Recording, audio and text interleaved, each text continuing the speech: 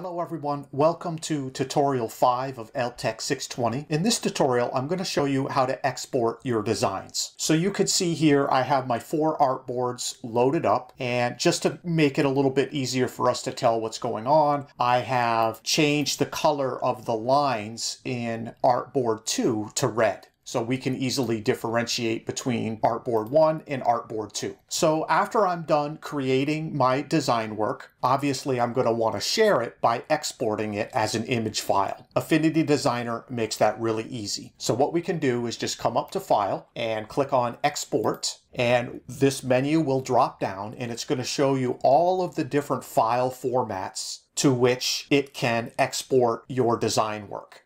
And you'll see a lot of common file formats here from PNG to JPEG to things like PDF. For this assignment, let's just focus on exporting to a PNG file. So I'm going to make sure that PNG is selected, and then it's going to ask me what area or what artboard do you actually want to export to a file.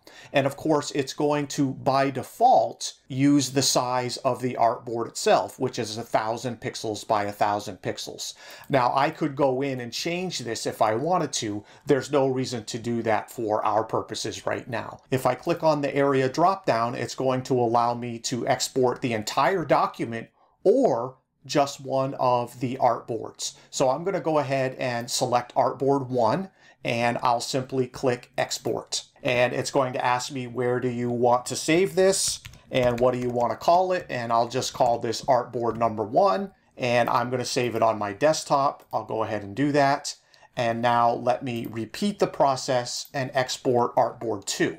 So making sure PNG is selected, artboard 2, and I'm going to click export, and I'm going to quickly change this name to be artboard 2, and I will export there. Now, if I minimize Affinity Designer and come to my desktop, sure enough, I have my PNG file here, and I can open it up in preview. And if I click on Tools and adjust size, I can see that it is exactly 1,000 by 1,000 pixels, and it has a resolution of 72 dpi.